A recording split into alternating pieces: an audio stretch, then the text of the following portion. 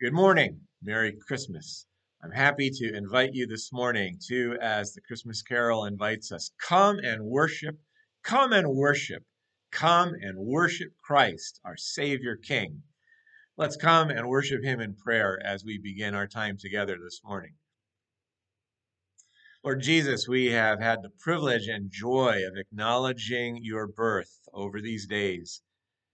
And we reflect with so much thanks that you came from heaven to us.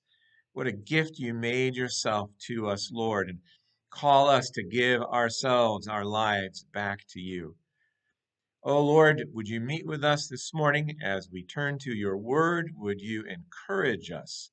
Would you speak to our hearts as we give you the glory today? In your most holy name we pray. Amen.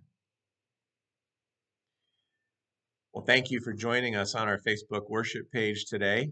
Always glad to be able to serve you in bringing the word of the Lord and hopefully a message of encouragement. I know that it encourages people to see who is there, and so I do invite you to just log in, say that you're here. It encourages me to see who is able to watch, and I know those who are watching like to see who is able to join them. I am going to dispense with much of any announcement this morning and just get right into the scriptures. The first passage that we are going to read is from Isaiah chapter 9, verses 1 through 7. Isaiah 9, 1 through 7. The time is coming when there will be no more gloom for her who is in distress. In the former time, God brought into contempt the land of Zebulun and the land of Naphtali. They represent the northern areas of what we now call Israel. In the latter time, he has made glorious the way of the sea, the land beyond the Jordan, Galilee of the nations. The people who walked in darkness have seen a great light. Those who dwelt in the land of deep darkness, on them a light has shone. You have multiplied the nation, you have increased its joy. They rejoice before you as with joy at the harvest, as they are glad when they divide the spoil. For the yoke of his burden, the staff for his shoulder, the rod of his oppressor, you have broken as on the day of Midian. For every boot of the tramping warrior in battle tumult and every garment rolled in blood will be burned as fuel for the fire. For unto us a child is born, to us a son is given, and the government shall be on his shoulder, and his name will be called Wonderful Counselor, Mighty God, Everlasting Father, Prince of Peace. Of the increase of his government and of peace there will be no end, on the throne of David and over his kingdom, to establish it, to uphold it with justice and righteousness from this time forth and forevermore. The zeal of the Lord of hosts will do this. And then turning to the Gospel of Luke, the second chapter, beginning with verse 8. Jesus has been born. Jesus is lying in the manger. And now in the same region there were shepherds out in the field keeping watch over their flock by night. And an angel of the Lord appeared to them, and the glory of the Lord shone around them, and they were filled with great fear. And the angel said to them, Fear not, for behold, I bring you good news of a great joy that will be for all the people. For unto you is born this day in the city of David a Savior, who is Christ the Lord. And this will be a sign for you. You will find a baby wrapped in swaddling cloths and lying in a manger. And suddenly there was with the angel a multitude of the heavenly host, praising God and saying, Glory to God in the highest, and on earth peace among those with whom he is pleased. When the angels went away from them into heaven, the shepherds said to one another, Let's go over to Bethlehem and see this thing that has happened, which the Lord has made known to us.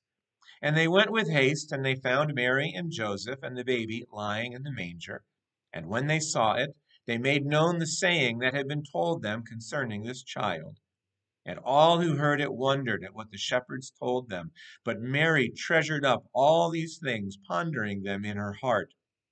The shepherds returned, glorifying and praising God for all they had heard and seen, just as it had been told them. Praise the Lord for his word and his good gifts. Let's pray together.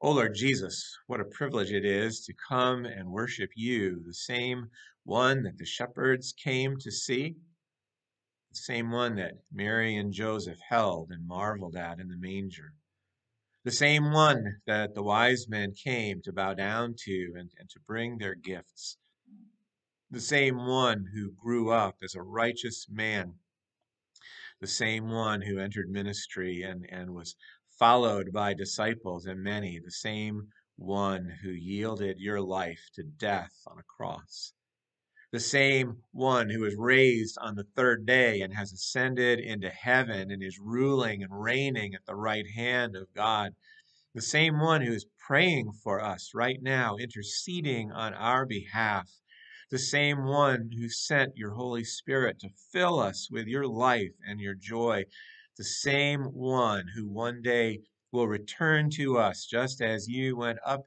into the heavens. You will come back for us and bring us to be with you forever.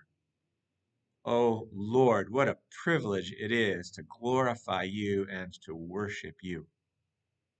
Would you deepen our awe, deepen our wonder, empower our service, open our mouths that we might tell others of the joy that you have brought to us in our lives, that we might invite others to follow you even just as we have. Oh Lord, we thank you for that.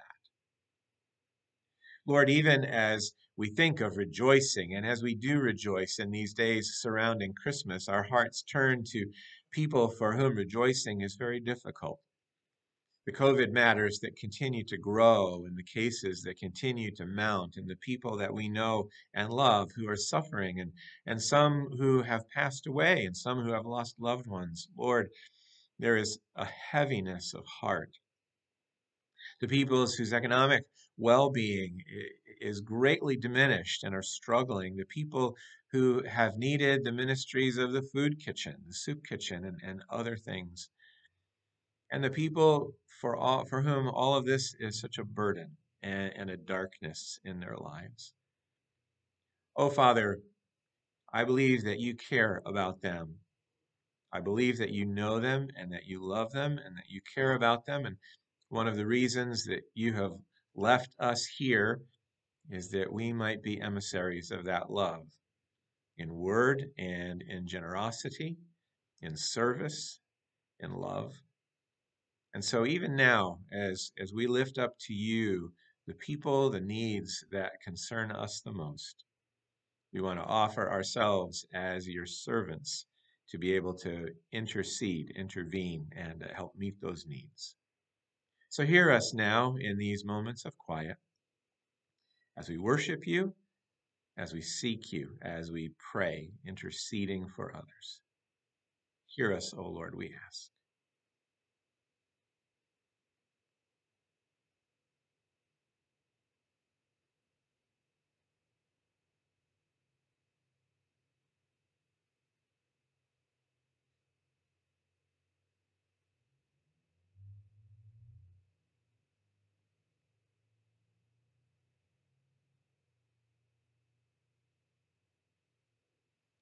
We thank you this morning for all of the gifts of your goodness.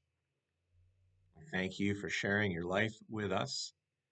We thank you that you use us to bless others. Oh, please do so, even this week. Thank you, Lord Jesus. Would you speak to our hearts?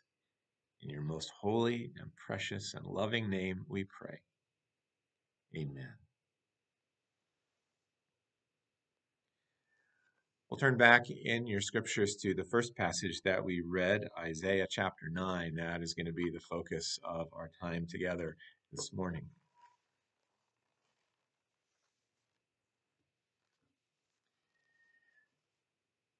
Most years, we don't really need Christmas, at least not as we do it. It's a nice celebration. It pulls people together, hopefully most of the time. But I would offer to you that most years we don't really need Christmas, even though many things about it we want.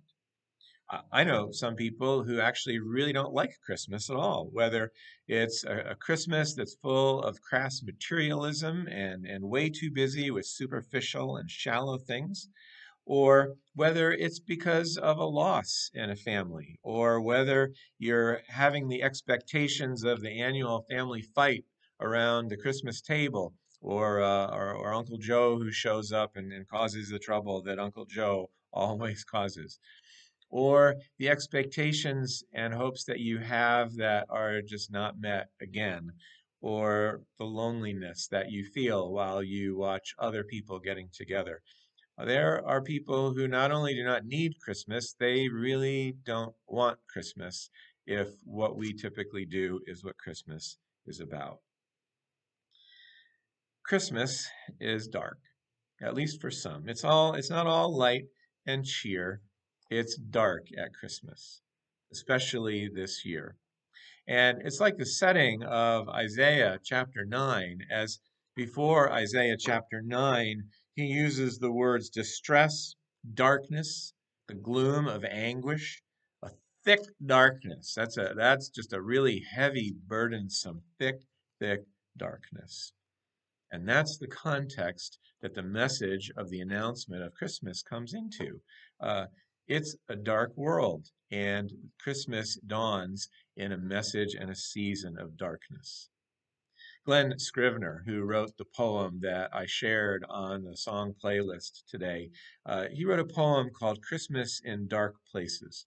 If you haven't yet viewed it, I hope that you will. He speaks, I think, very accurately and clearly to us about the nature of this season. Glenn grew up in Australia, and which is obviously the southern hemisphere. And so while we are experiencing the darkest days of the year, they're experiencing the lightest days and the longest days of the year, the warmest days of the year, where you can bask at the beach and go swimming in the ocean, and you have your barbecues and all of your delicious fruit, and everything is summer and light and bright. It was quite a challenge to him when, as a teenager, he moved from Australia halfway around the world to England, where it's dark at Christmas. It's very dark at Christmas, even dark to those of us in New England because of how much farther England is north than we are and how much earlier it gets darker. And so his experience of Christmas in England could not have been more different from his experience in the Southern Hemisphere. But as he came to live here for a while and he reflected on the story of Christmas, when you read the Christmas narrative and you read the scriptures that announce Christmas coming, it's not the light and beauty of summer. It's not warmth and joy and fruitfulness. It's darkness, it's despair, it's barrenness. And so, even forgetting the idea of snow and all of the cultural things that you and I associate with Christmas, Christmas and its message is much more suited to the darkness of winter than it is an expression of the brightness of summer. And especially this year, because the darkness is not just the darkness of night and the more hours without the sun. There is much dark around us. Most years, we don't really need Christmas. But I've been feeling this year, especially as the pressure and the stress and the darkness have increased, the theme of Advent and the theme of Christmas and the hope that the Lord would bring to us is exactly what we need. And in fact, perhaps the darkness of the world would help us to tune our eyes to look to a different light and a different solution to our problems than we typically look to. Oh, yeah, there are little glimmers of lights around us. There are the vaccines that are now available. There are the economic stimulus bills. There are hopeful signs in terms of jobs and things. But truthfully, all those things are just temporary fixes. A new virus will come that will not be able to have a vaccine, or the economy tanks again, or your own personal circumstances take a nosedive. Um, all of those things are great right now, but they're not dependable. They're not something that you and I can rest on. And that speaks nothing of the tone of the culture that we live in, which is very discouraging and very depressing as we live amid this particular tone. To best experience and express the joy of Christmas, you have to hold it up to the darker background. I liken it to the beautiful Christmas star that has been visible a few nights leading up to today. The first evening that I saw it, it was late. It was about 5:30, and the sky was black. It was dark black, and I didn't see a lot of stars yet, but you could see the Christmas star off to the southwest, and it was a beautiful jewel. The next night I saw it. It was about an hour earlier. The sky was a light grayish blue, and if you looked very, very carefully, you could see this little pinprick of light in that very same place. And that was the star, but it wasn't really visible too well. You couldn't see it. It didn't make a big difference. It was only against the dark background of the sky that the light of the Christmas star shone beautifully and brilliantly.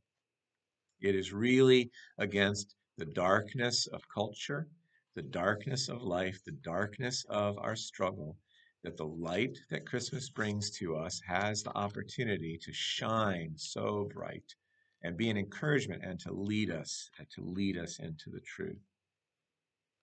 The darkness that begins Isaiah 9, the gloom for those who were in anguish, verse 1, the contempt that some of the land felt. Those words that I read from the prior verse about darkness and distress, the gloom of anguish and the thick darkness, that darkness was very real.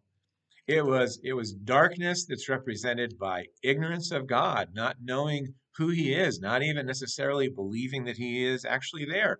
There's a benign darkness of having never really heard, but then there's a more significant darkness of just rejecting, of turning away from the light about God that we know. And that's certainly where we live today around us, where people have turned away from the light and the truth and the goodness of the God whom we know. It's a rejection of the truth about God.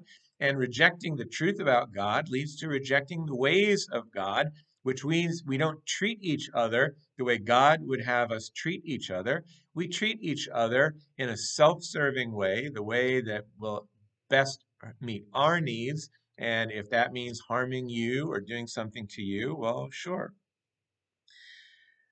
Sin, evil, darkness, the love of harm. We have created a world in which the darkness envelops us. And it was the same kind of darkness that enveloped the people in Isaiah's day. It came from the top down and it worked from the bottom up. From the top down, as we spoke a number of weeks ago, King Ahaz was a wicked king. He hated God. He hated the things of God. He didn't even want any gifts from God when God had offered it to him. And his model trickled down to the people. A king who hates God is certainly not going to lead his people in a godly way. When your rulers are full of darkness, woe to you. When your rulers are full of righteousness, then there is hope. There is hope for goodness. So whether it's a king or an emperor or a president or a czar or a prime minister or whatever kind of leader, when there's darkness at the top, it spills down upon everyone else. Well, for the people here, it wasn't just darkness at the top, it was darkness through and through. The priests and the prophets, they didn't follow the Lord. They rejected the Lord. The priests were into empty religion, and the prophets were only telling people what they wanted to hear. Today, I look to those as to government leaders, economic leaders, educational leaders, religious leaders, social leaders. And so much of that in our culture has no interest in God at all, has no interest in the truth. In fact, is passing more and more laws to ban even talking about God in public places, to worship Christ. And I'm not suggesting that we try to go back to some kind of a mythical Christian nation, but a nation that at least respects the reality that God exists and actually his standards are good. Well, the leaders are not leading us in that way. They lead us just as much for self as the higher rulers. And then you get down to the people, the you and me of this age, full of wickedness and violence and self-absorption, of hard hearts, of living blinded to the ways of God. And electing people who affirm those things. And so it comes not just from the top down, but it comes up from the bottom. On top of that, the people in Isaiah's day were facing enemy foes. They were facing Syria and a little country nation of Judah above them, and certainly there would have been others around, the big bully Assyria, not too far away. Nowadays we have all sorts of opposition from outside, and as I speak to you this morning, there's all of the turmoil regarding Russia and China and whether we have spies in our government and government hacks. We have all sorts of enemies on the outside who would like to take advantage. And then the physical world itself is against us. Who would have thought that this tiny, tiny chunk of RNA could turn the world upside down? Talk about grab the dog by the tail. This tiny, tiny little speck, smaller than a flea, bites the end of the dog's tail, and the dog is just destroyed. The physical world itself, we're fighting against it. And thank the Lord for the things that He's given us. And so we think about the darkness, the kind of darkness that Isaiah was identifying, the COVID deaths, the economy and jobs. It was dark. But thankfully, darkness isn't the only thing. Humanly speaking, in this darkness, there have been so many little points of light, as the first President Bush liked to talk about, the 1,000 points of light. There have been beautiful points of light, of encouragement. The fire engine parades that have gone around Windham, and I am sure all over the country, seeking to bring joy and some celebration to people. Just the decorations. I have seen more decorations this fall, this Christmas season, than I've seen in a long, long time. By the time we went to get our Christmas tree, a couple of the places that we went to had hardly anything left worth picking, and it's never been like that. People are in a mood to celebrate and to decorate and to seek beauty. The work of our soup kitchen and the meal ministry here in Willimantic, and the people who continue to give and give and give to be able to serve the people who just don't have and are struggling and suffering. The food distributions, the government programs that have brought baskets and boxes of food. The toy drives, which this year are bringing in more than ever. The 900 cars, the chain that went through one of the drive-throughs, and it lasted 900 cars before somebody broke it. Of one car, the people paying for the person behind them. 900, I think it took 3 days. And a point of light. The beautiful display of love of the people. I forget what state it was in now, but I think it was in Virginia. They loved their UPS driver and for how he had served them faithfully through this entire pandemic season. And they lined the street and with the cars and were honking their horns and had banners, and it reduced him to tears of joy because of the light that they showed to him. All of the growth online, the virtual mass choirs, the way people have developed strategies for coping, the way restaurants have developed strategies for serving, the amazing creativity, all of these things. So many of those things would not have happened if it were not for the darkness of this season of COVID tide. And that's a beautiful experience. But in truth, those things, while they're great, don't actually serve the ultimate problem that we have. Because the ultimate problem is not just the external things, the ultimate problem is what's going on in our very heart itself. Because the darkness doesn't come on us from outside. So much of it is the expression for the king and the leaders and the government people and us normal humans. It comes from our pride. It comes from what the Bible calls sin. It comes from our unwillingness and our lack of desire to be what God wants us to be, because we'd rather be what we want. And the fruit and the result of that is darkness. And the Bible lets us know that sometimes the Lord allows that darkness to produce even more darkness. And those are the situations that Isaiah was writing about here in Isaiah chapter 9. But the beauty and the grace of God's character is such that he still has a promise. He does not give up. We read a little bit from verse 1. Let me come to verse 2 of Isaiah 9. The people who walked in darkness have seen a great light. Those who dwelt in the land of deep darkness, on them the light has shone. If you were with us a few weeks ago when I spoke about this, this is written in the Hebrew in a future kind of a tense. And that future tense is said, it's called a prophetic perfect, and it speaks of something that will happen, but it speaks of it so confidently as if it has already happened. And so it's not just that they will see, that they have seen. God has a promise, and that promise is a promise of relief. The promise that the light will come and the darkness will end. He has a promise that there will be relief and that it will end. But not only that there will be a relief, but in that relief it will be a time of restoration. Verse 3.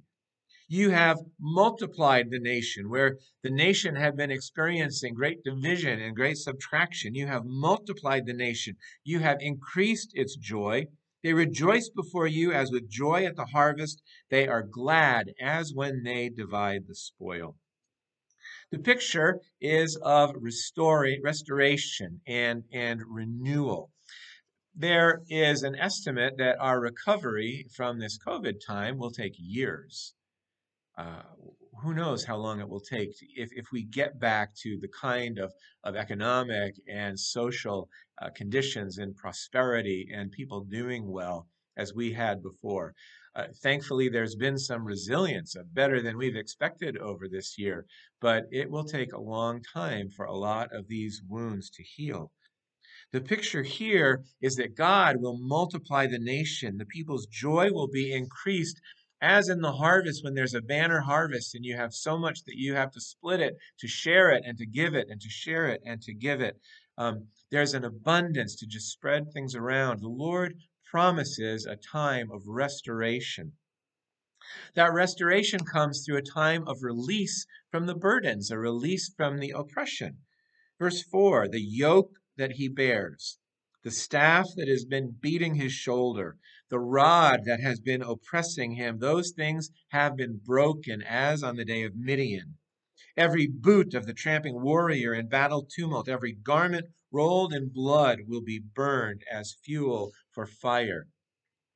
Those forces of oppression, those forces of hardship, and everything that hurts and harms is vanquished. It is sent away. And the picture that the Lord uses here is a very telling one. For you and I today, it's much less familiar to us. But for the people of Isaiah's day, it would have been very, very fresh. It happened in the day of the Judges.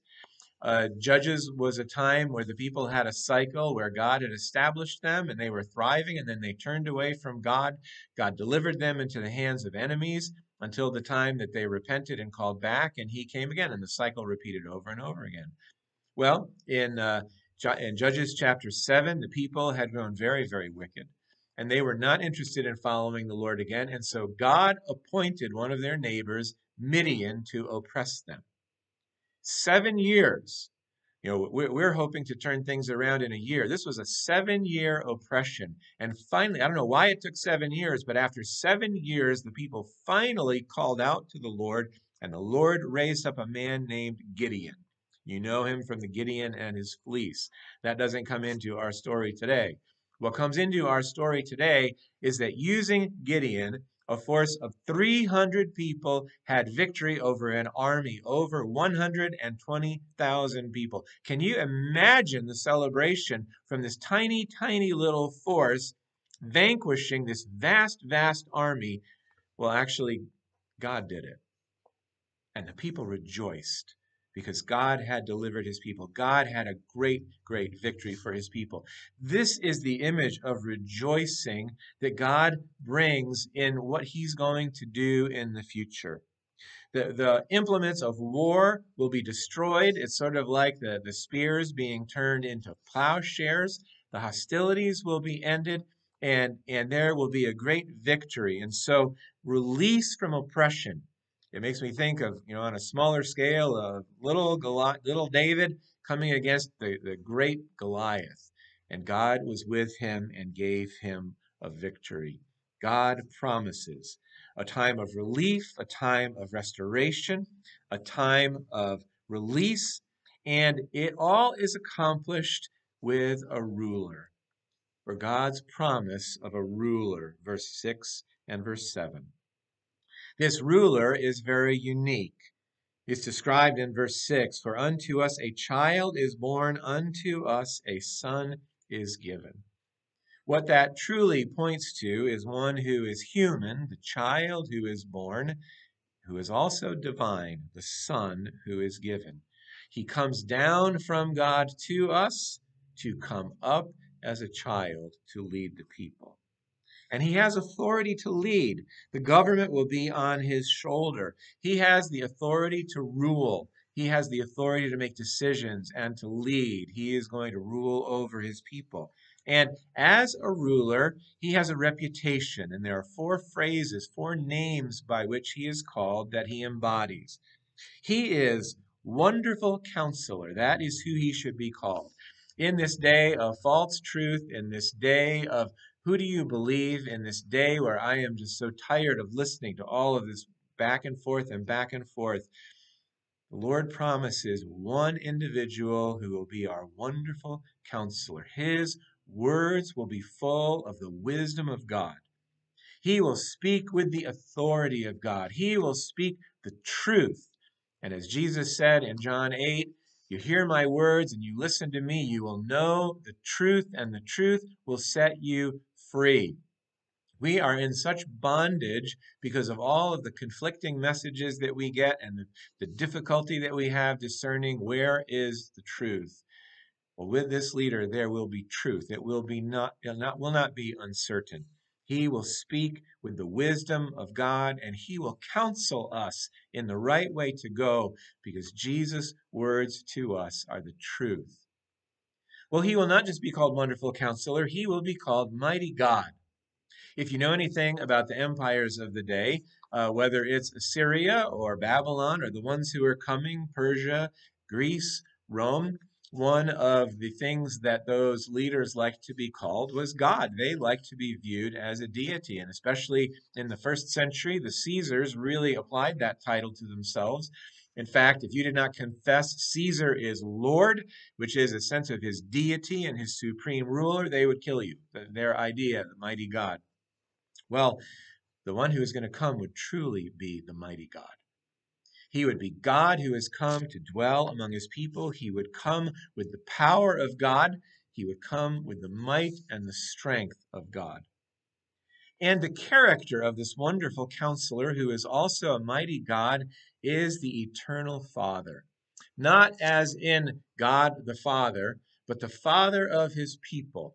And a Father who will not die, a Father whose presence will not end. He is wise. He is powerful. He has the heart of a loving Father, the heart of a shepherd who will care for his people, because that's really the picture of a father. Psalm 103 talks about the Father who loves us and cares for us and sees our need and forgives our sin and has compassion. And his time as our Father is not going to come to an end. We're not going to have one benevolent leader followed by a dictator, followed by another dictator, followed by maybe another benevolent leader. He is an eternal Father. And he is the Prince of Peace, who inaugurates the final rule of God's peace. He brings us into a relationship of peace with God through dealing with our enmity, the hostility that God has toward our sin and separates us from him, and the hostility that we have toward a God that we don't realize loves us. And so he heals the brokenness in our relationship with God. He heals the brokenness in our own heart, in our relationship with ourselves. He heals the brokenness in our relationship with friends, with people that we know, with our communities, with our world. And he ushers into the world an eternal peace. He is the Prince of Peace. He is unlike any ruler that this world has ever had. He is unlike any ruler that this world ever will have until he comes back. Earthly kings will rise and fall. Earthly empires will advance and decline. But he will last forever, and his reign will last forever, and it will increase forever, this promised ruler. And it says at the end of verse 7, the zeal of the Lord of hosts will do this. In other words, God is 100% committed to making this happen. There is nothing that will distract him. There is nothing that will take it away. God is eagerly waiting to unleash his promise to us. Now, we usually stop at this verse, but that's a mistake, because this passage is just one passage in the whole section from Isaiah 7 through the end of Isaiah 12. We could call it the book of Emmanuel, the book of how God is with us. You really have to read from Isaiah 9:8 through the end of chapter 10 to get a picture, because the next context, Israel, the northern kingdom, is dealt with, Syria is dealt with, and unfortunately, Judah is also dealt with, because despite all that God was doing for them, they never actually really returned to him with their whole heart. Judah was so dealt with that the kingdom of David was gone. In fact, when you finally come to Isaiah chapter 11, verse 1, the kingdom of David is referred to as a stump. What's a stump? A dead tree. The kingdom of David had been a beautiful blossoming tree. Well, the tree's down, and it's been hundreds of years. The stump is dead. There hasn't been any life in that at all. But it is at a point where there is that stump. The kingdom of David is dead. It's not gone, but it's just dead. And in fact, the king who's there is Herod, and he is from Esau, not from Jacob. So he doesn't even belong there. He's ruling under Rome. There shall come forth, chapter 11, verse 1, from this dead kingdom of David, a shoot, a branch. And the Spirit of the Lord will rest on him, the Spirit of wisdom and understanding, of counsel and of might, of knowledge and the fear of the Lord. He will delight in the fear of the Lord. And he goes on to talk about how he will be righteous and just. He will take care of those who are in need. He will strike evil with the rod of his mouth. Righteousness will be the belt of his waist, and he will break hostilities. The wolf and the lamb, the leopard and the goat, the calf and the lion, the cow and the bear, the child and the den of the cobra. All of those things will be healed. All of those animosities and hostilities will be healed. And the earth will be full of the knowledge of the Lord as the waters cover the sea. This is the ultimate restoration, the ultimate goal that the light that Christmas is pointing toward. It isn't just about even having a good holiday. It's not about that. It's about what God is ultimately going to do to end the circumstances that we find ourselves in and to replace them with his ultimate kingdom. God is a God of this promise. He made these promises 700 years before Christ. And we get to read about their fulfillment. We already did in Luke chapter 2. And the passage that we began with in Luke chapter 2 begins in the darkness. Shepherds were out in the field, keeping watch over their flock by night. And against the dark night, the glory of the Lord came, and the angel of the Lord came.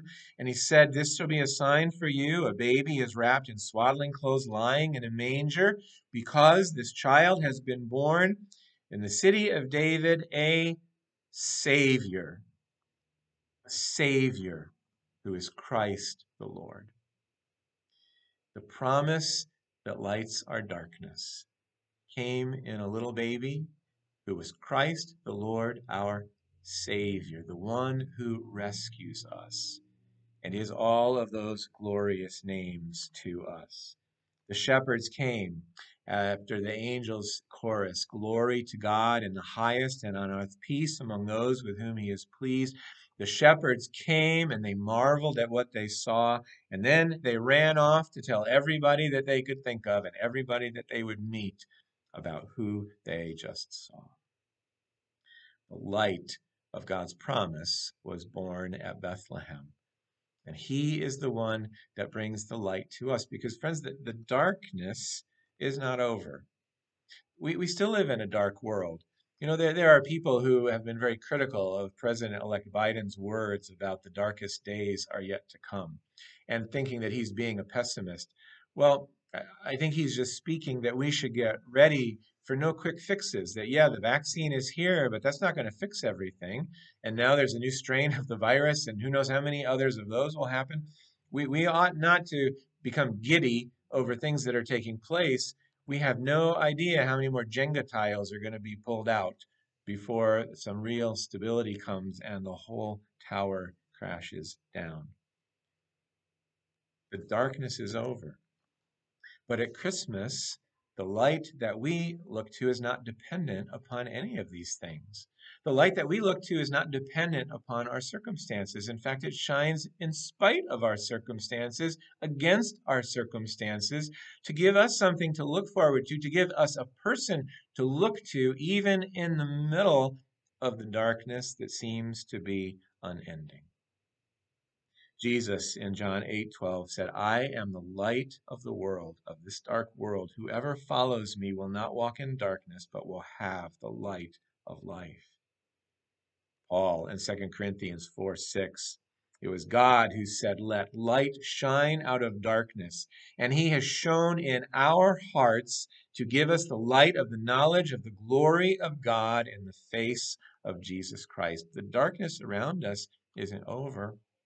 But friends, when you and I come and we trust Christ with our lives and our hearts, when we give our hearts and our lives to him and follow him, his light takes up residence in our heart and it shines from within us. And as it shines from within us, it has the opportunity to shine to the other people around us who don't know it yet. Who don't know it yet.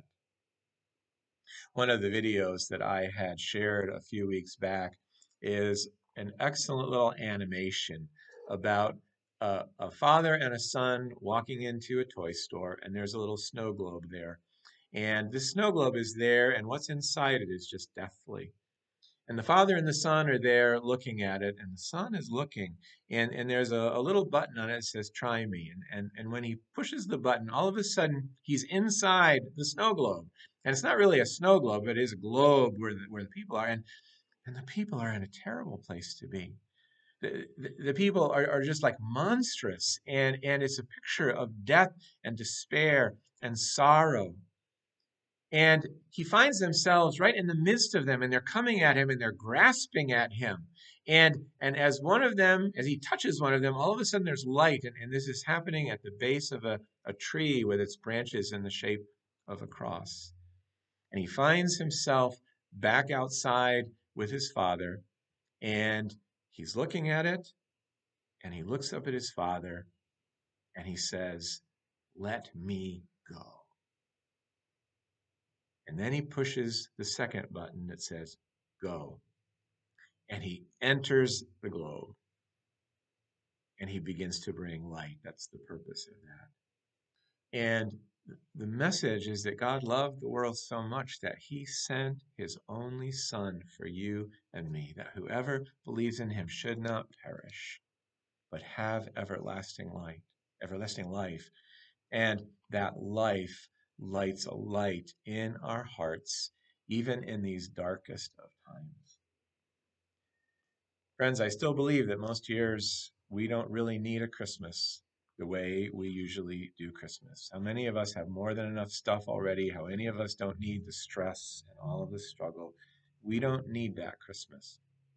But this year, more than ever, we need the light that Jesus Christ brings to us, the light that is in his life lived for us, the light that is the lifting of our hope as we come to know him, as we trust him, and he gives to us release from the penalty of our sin, release from guilt, release for shame. He brings us into his family as his brothers and sisters. He gives us all the inheritance of heaven as an eternal inheritance for us. Because in this one, the Son who was given, the child who was born, our wonderful counselor, our mighty God, our everlasting Father, our Prince of Peace has come. And he would change the darkness of our lives into light. You know that hope today? Is Christmas just another celebration? Is Christmas just another holiday, another headache, another however you would describe it? Have you come to surrender the throne of your life to him who made the manger his throne for a little while, to him who reigns on heaven's throne? Because there's going to be a time when he comes back and he is going to bring back to himself all who are his here, all who have chosen to surrender their lives to him and to yield our lives to him. He will come and he will bring us to be with him forever. Until that time happens, he sets us loose to be his light in this world. Light of the world, the salt of the earth, and the people who will bring him and bring his blessing. Merry Christmas to you in these dark days that are illumined by the light of Christ. Merry Christmas. Let's pray. Lord Jesus, we celebrate you, the life, the light to our darkness, the wonderful counselor of truth and wisdom who guides our way, the mighty God who is strong to intervene in our lives, the everlasting Father who loves us with a tender love exactly as we need, the Prince of Peace who descends on us with peace in our hearts, even in the midst of all of this struggle. Oh Lord, we thank you for that and we worship you for that. If someone is here today who yet needs to embrace that from you, oh Lord, would you hear them as they would offer to you a prayer? I see who you are at Christmas, Jesus. I see who you came to be.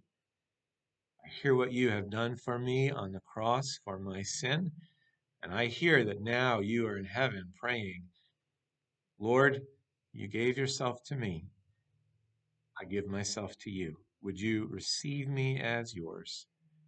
Shine the light of your love in my heart. Make me a new man. Make me a new woman from right inside the depths of my heart.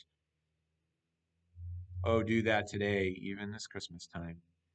I could live now for you and then await that day when I come to be with you forever. Thank you, Lord. Thank you, Lord Jesus. Amen. Well, friends, thank you for joining us this morning. Again, Merry Christmas to you. If this has raised any questions or thoughts, or there anything that you would just like to ask about or talk about, I hope that you will email me or contact me. And I've sent out an email invitation to those of you who are members of our church. I hope you can join us for a Christmas coffee time on Zoom after this is over. Check your email and look for the invitation. There's a link there for that. If you didn't get one and you would like to come, email me or contact me through this Facebook page, and I'll be happy to invite you as well. Merry Christmas. God bless you and keep you and love you so that you can walk in his love and his light. Amen.